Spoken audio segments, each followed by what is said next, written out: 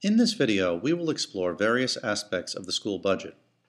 We will look at three items: budget expenses, revenue, and the tax levy cap.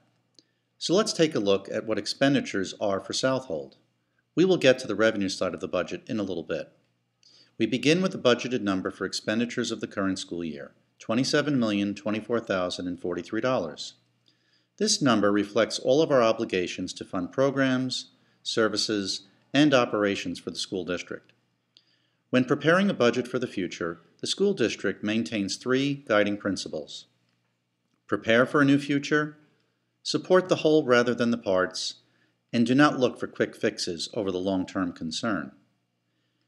Expenditures for the 2013-14 school year are projected to increase to $28,089,800, or a 3.82% increase. This includes all contractual obligations as well as significant increases in both health care and pension costs. In fact, 75% of the budget is for salaries and benefits. Let's look at two of these factors: health care and pension costs. Health insurance premiums have gone from $2.6 million to over $3 million over the past 5 years. It should be noted that by contract, all employees contribute a percentage to the premium obligation faced by the school district. There are two types of pension costs that impact the school budget.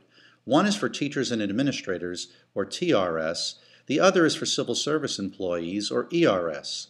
Over that same 5-year period that we just looked at for healthcare costs, pension costs have risen from $1.1 million to $2.5 million. Healthcare and pension costs have been rising by double-digit percentages over the past 5 years. Let's turn to the revenue side of the budget. In order to meet its obligations, the school districts derive revenue from two primary sources: property taxes and state aid. Let's look at the breakdown for Southold. Here, 92% are derived from property taxes, 5% from state aid, 2% from federal aid, and 1% from other sources. Let's focus on the issue of property taxes because it represents such a large share of the revenue picture for our school district. You may ask, but I thought there was a 2% tax cap.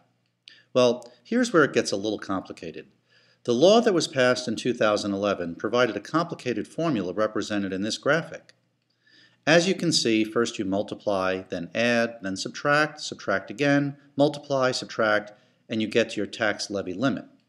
However, you also need to consider that there are exclusions that can be added to that formula. Let's look at a simplified version for Southold. Here you will see that the areas that we just spoke about are represented in broad categories. The 2% that we referred to earlier comes out to $452,083, but the exclusions that were circled in red previously add to that amount, and that brings us to a total of what is allowable, which is 4.01%, which is at or close to the Suffolk County average. So, in this video, we've looked at expenses, revenue, and the tax levy cap. In our next video, we will examine the issues of fund balance, the use of reserves, and sharing resources with other school districts.